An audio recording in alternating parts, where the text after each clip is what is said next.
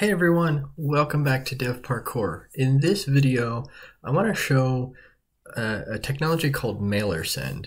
A few weeks back, I ran into an issue with Sendgrid and decided to look and see what else was out there that I could use. I came across Mailersend, and so far I've been really impressed. They have a free tier, which is perfect for what I'm doing. And so in this video, I want to show how to integrate Mailersend with both C# and PHP. So let's get started. So like I said, we're going to use Mailersend, and there is a free tier that gives you up to 12,000 emails per month. And you can see I've already created an account here. I'm just waiting for my account to be verified, which actually happens in the next couple minutes here. But they have a pretty simple, straightforward onboarding process. Just go through the steps, and then you can use either an official library or that base URL. For C#, because they don't have an official library, we'll actually use that base URL, which is documented here. There's actually an email endpoint based on that base URL. You post to that endpoint with this JSON request body, and you send an email. It's as simple as that.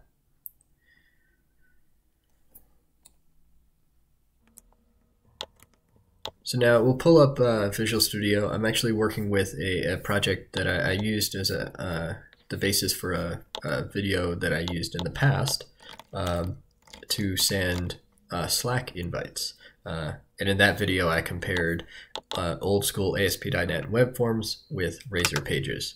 Right now, I'm just kind of reorganizing some of the code that already exists. You can see now I've gotten into Mailersend, and now I get my dashboard instead of that whole onboarding process. But if we go back to the code, basically all I'm doing is taking the old Sendgrid code and extracting it out into its own function. I opted not to actually join the free tier. I'm still using kind of like the introductory onboarding tier, which I think is 100 emails a day or something like that. Just for sake of, I didn't want to put in credit card information on camera, obviously. So here I am extracting out the Sendgrid specific code into its own method. Basically, what we'll do is we'll pass back the HTTP status code, and it looks like realistically the only thing that we need as input is the email address. Everything else is pretty much static. We just need what email address are we going to send this Slack invite link to. And that's all the Sendgrid code nicely encapsulated away. We send the email off to Sendgrid and return the response status code.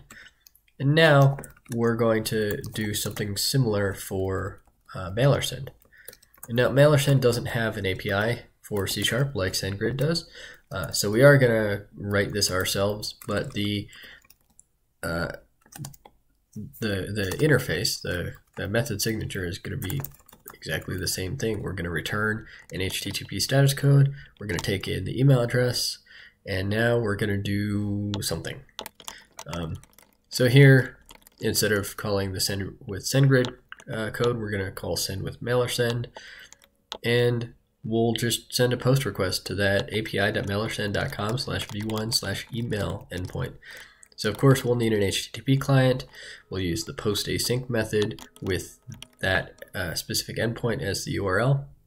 And now we need some content because we need to send the post body along, as you can see in the method signature there. Since this is JSON, it makes sense to do JSON content, but in order to do that, we actually need another package, system.net.http.json. Not an issue. We'll go ahead and grab that from NuGet. And then I actually didn't remember what the interface to this package was. It looks like there's a JSON content.create method that we have to use.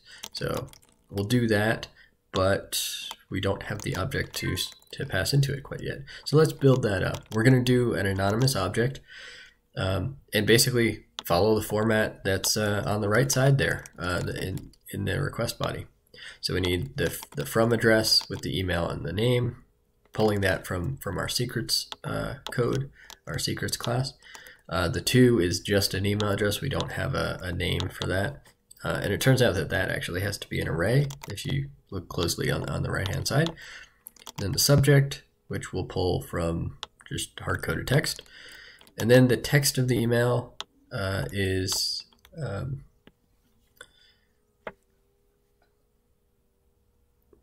just there's static text for the email.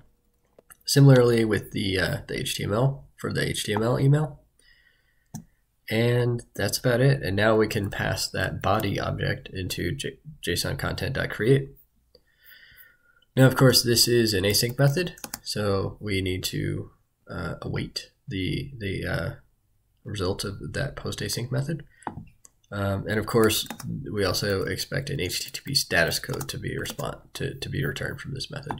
So let's save the result of post async in a variable response message, and then we'll return response message dot status code.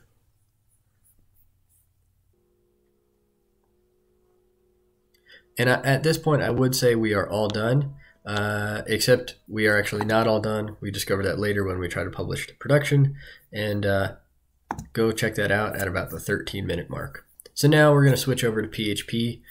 They do have a PHP Sdk, which you can find on GitHub here, or through the documentation. And basically all we're going to do is copy and paste their example code and fill in the blanks. We are using this in the context of the Pales action mailer package. So there is a little bit of structure that we need to do in order to make it work as a so-called transport for Pales action mailer. So we're just going to create a new file here in the transports folder, and we'll call it Mailersend transport. And for the structure, because this is a service kind of like Sendgrid, we're more or less going to follow the same pattern that we used for the Sendgrid transport when I wrote that many years ago. Just remove the guts of the deliver message and change a couple things around that realistically we should probably change around in the Sendgrid transport as well. Switch over from username and password to API key and clean up some of the other code.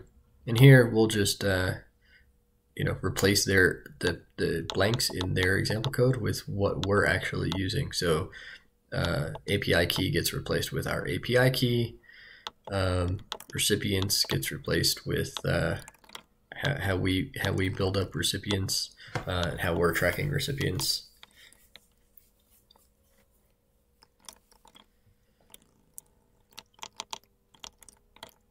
And apparently I was having some issues writing code when I wrote this this day.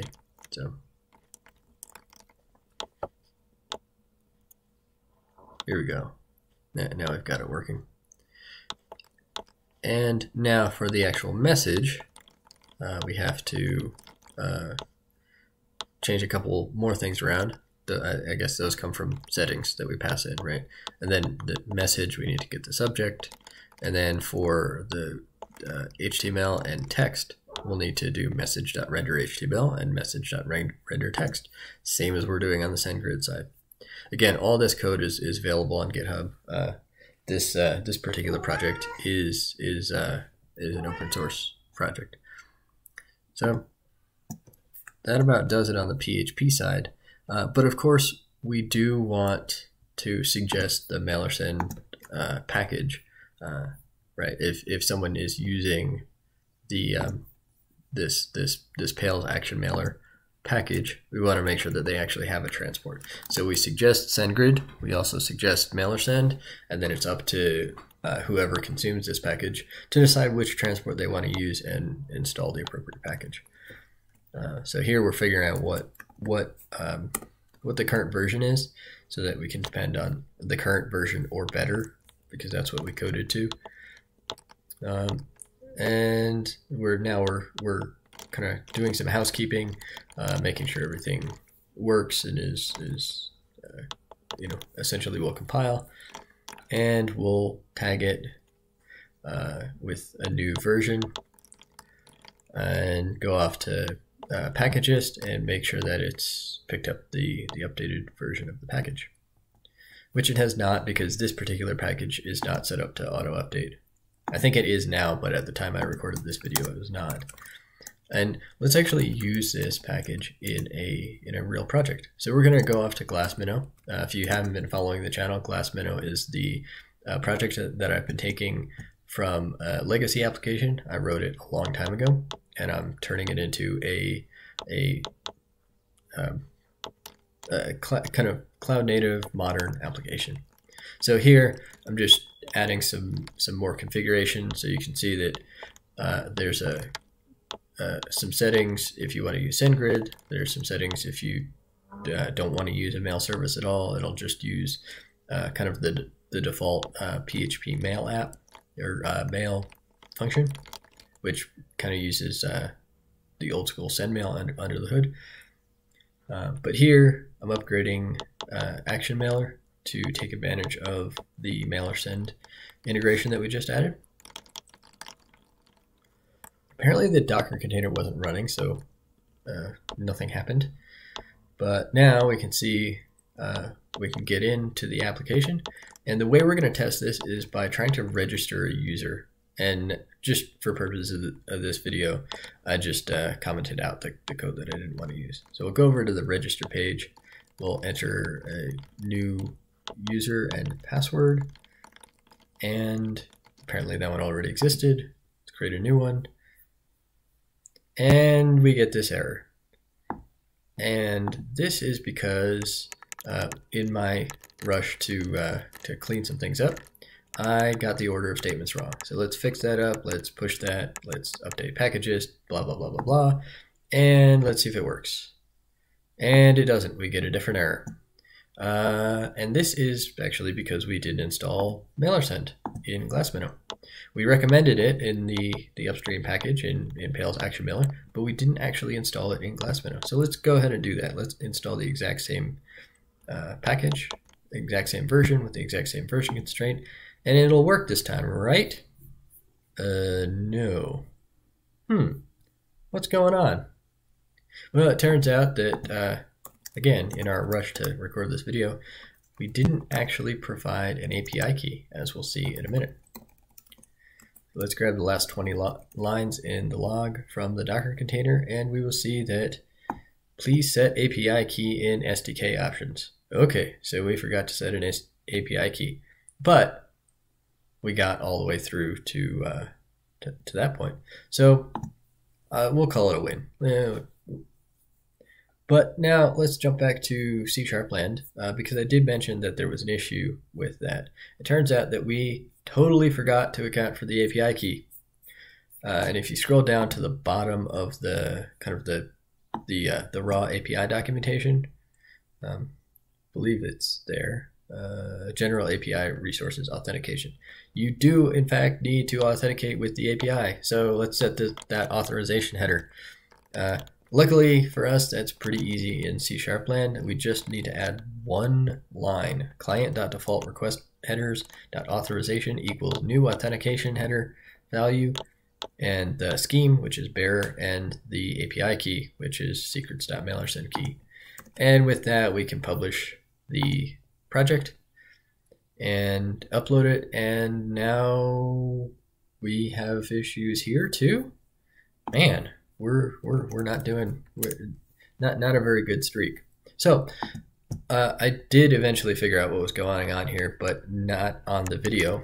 It turns out that this server was trying to look up the api.mailersend.com host and was getting an IPv6 address back for it. This server, however, did not have an IPv6 IP address. It just didn't. So no matter how many times I clicked that button, it will not work. I even debugged it locally, as you can see here, to make sure that all of my code was right. And you'll see in the bottom right hand corner, if you look closely, I do in fact get an email from Mailersend. I checked API permissions. I checked that I'd gotten the authentication header right.